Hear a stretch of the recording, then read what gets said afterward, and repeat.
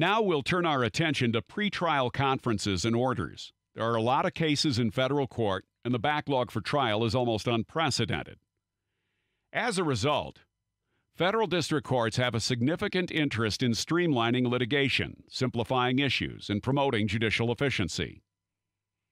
In order to further that interest, a court may require the parties to engage in conferences to organize the litigation. The federal rules provide for pretrial and final pretrial conferences.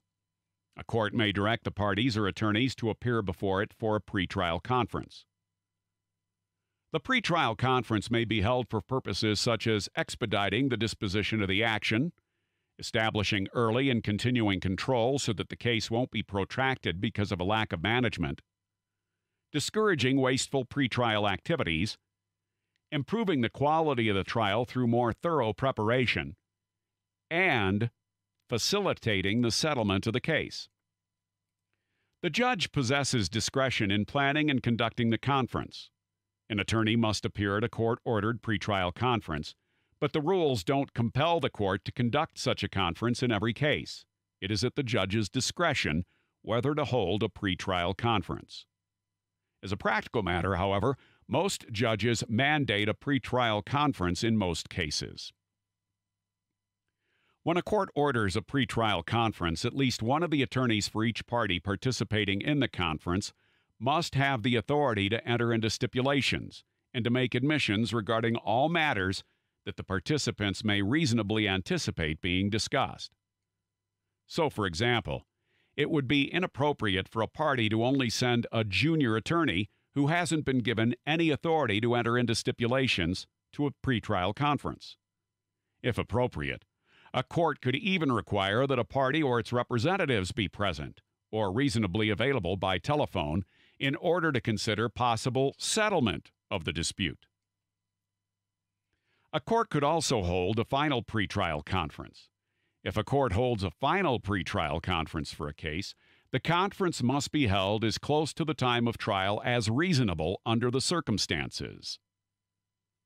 The participants at a final pretrial conference must formulate a plan for trial, including a program for facilitating the admission of evidence. The conference must be attended by at least one of the attorneys who will conduct the trial for each of the parties and by any unrepresented parties. After any pretrial conference, an order must be entered reciting the action taken as a result of the conference.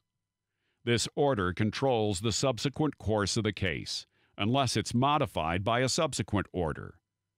The order should only be modified to prevent manifest injustice. A court has wide discretion in dictating the course of the action. The court may issue such orders that are just, and among other options, may impose sanctions on a party or attorney under the following circumstances. 1. If a party or the party's attorney fails to obey a scheduling or pretrial order. 2. If no appearance is made on behalf of a party at a scheduling or pretrial conference. 3. If a party or party's attorney is substantially unprepared to participate in the conference, or 4. If a party or party's attorney fails to participate in good faith. Once again, a court may impose sanctions. 1. If a party or the party's attorney fails to obey a scheduling or pretrial order. 2. If no appearance is made on behalf of a party at a scheduling or pretrial conference. 3. If a party or party's attorney is substantially unprepared to participate in the conference. Or 4. If a party or party's attorney fails to participate in good faith. A judge can also require a party, attorney, or both to pay the reasonable expenses incurred because of any noncompliance.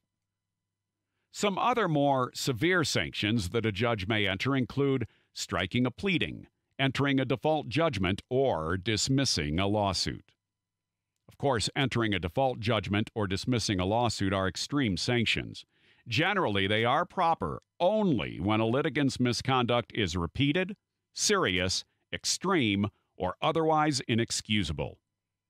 Unless a court believes that lesser sanctions wouldn't ensure obedience of the judge's order, lesser sanctions should be imposed prior to ordering more severe ones.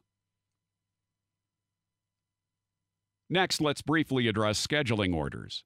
After receiving the parties' discovery reports, a court must enter a scheduling order that limits the time to join other parties and to amend the pleadings, file motions, and complete discovery. The scheduling order may also include modifications of deadlines for required discovery disclosures, the dates for any pretrial conferences and trial, and any other appropriate matter given the circumstances of the case. The order should be issued as soon as practicable. A scheduling order may not be modified except upon a showing of good cause and by leave of the court.